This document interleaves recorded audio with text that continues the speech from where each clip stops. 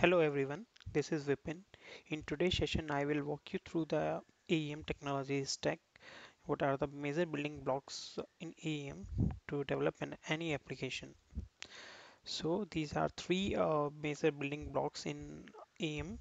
The first one is OSGI, that is Open Service Gateway Initiative, and second one is JCR, that is Java Content Repository, and the third one is Apache Sling, that is REST-based web framework. So let's start with OSGI.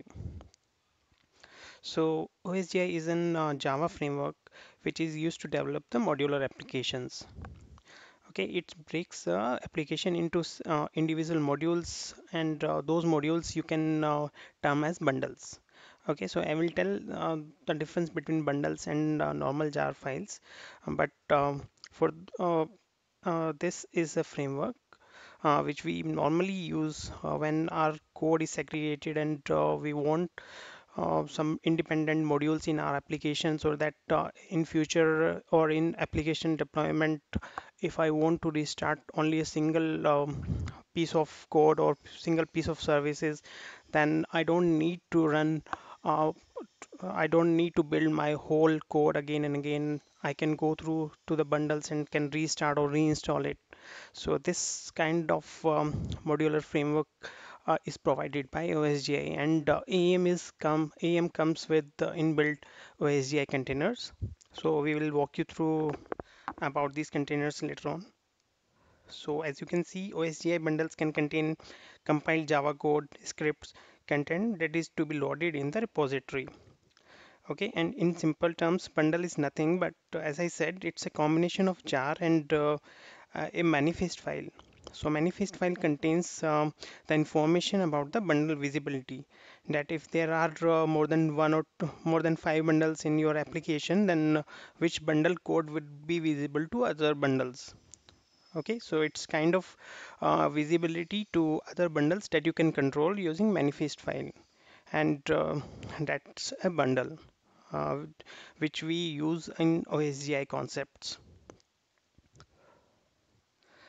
And it allows the bundles to load it install during normal operations. In case of AEM, there is a console for to handle the OSGI framework, that is Sling Management Console. And to implement this framework, this OSGI, there is an Apache Felix. The term that we use in AEM, the framework that we use in AEM is Apache Felix. So Apache Felix is an open source project to implement the OSGI platform.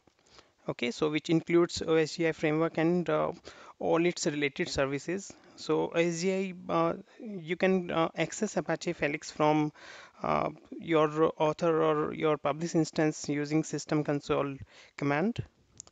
So this would be your web console, Apache Felix console, where you can see all the bundles, and you will be having feasibility to restart the bundle, stop the bundle, or whatever you want to do the configuration of a specific bundles. So AEM, there is no need to install this OSGI container in AEM. It comes by default into the AEM application. So once you install AEM jar, it comes by default. So let's move to the next major building blocks in AEM application, that is JCR, Java Content Repository. So as we are aware that everything is a content, everything is a resource in terms of CQ. Okay, and you know that for saving any text, any images, there is a repository which is used to save all of your data. Okay, so CQ5 is content-based framework, and JCR API defines an abstract model and a Java API for data storage and related services commonly used by content-oriented applications. So it means that in CQ5 there is an API, that is JCR, Java Content Repository, which provides some abstract model and one Java API to extract the information from content repository. Okay, so there are several implementation of JCR API is available. In CQ5, there is one implementation is Apache.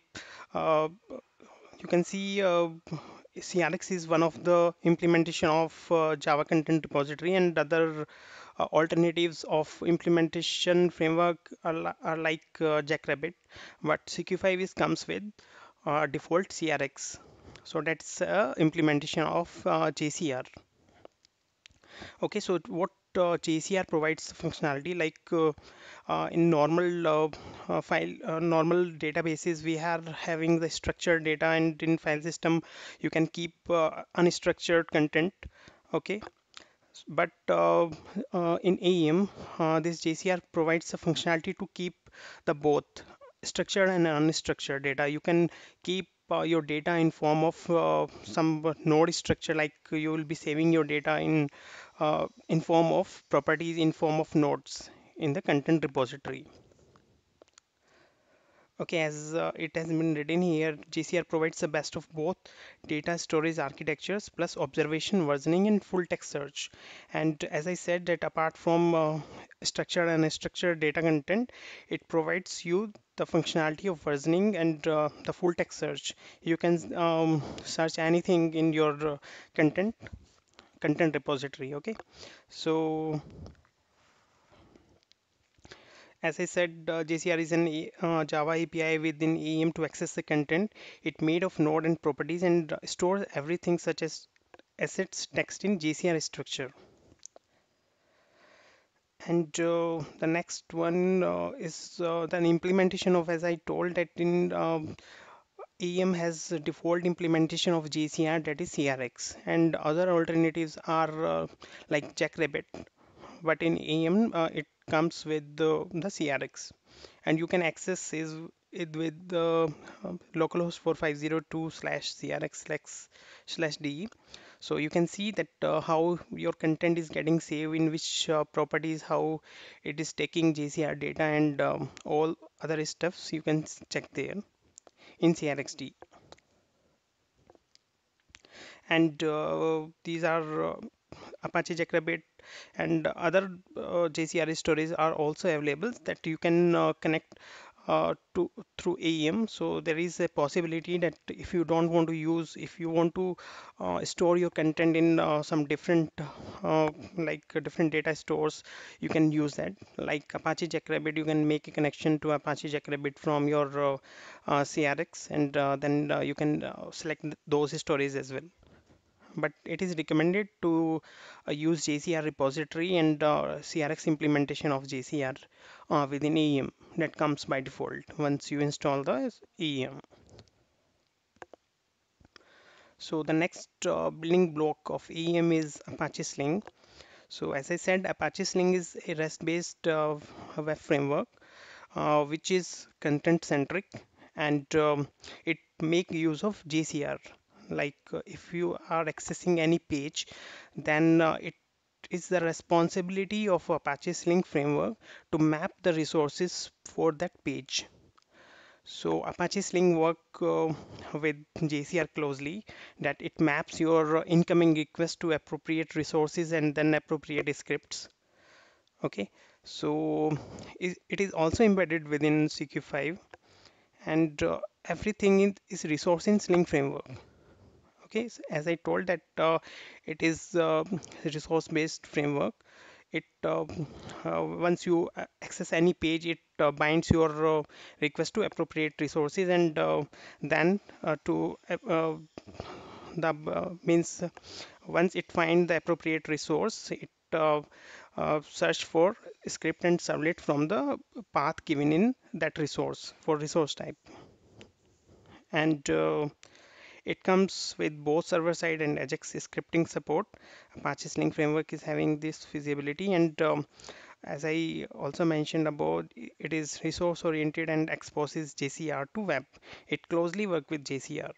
So these were the, and this is how we can map our any request to a particular script or servlets. So I will walk you through once we develop any component, then it will be better to understand this script resolution, that how Apache Sling works and how it resolve the resources actually. Once when we will be developing a component, then it would be, I will be covering this part. Okay, so those were three major building blocks of any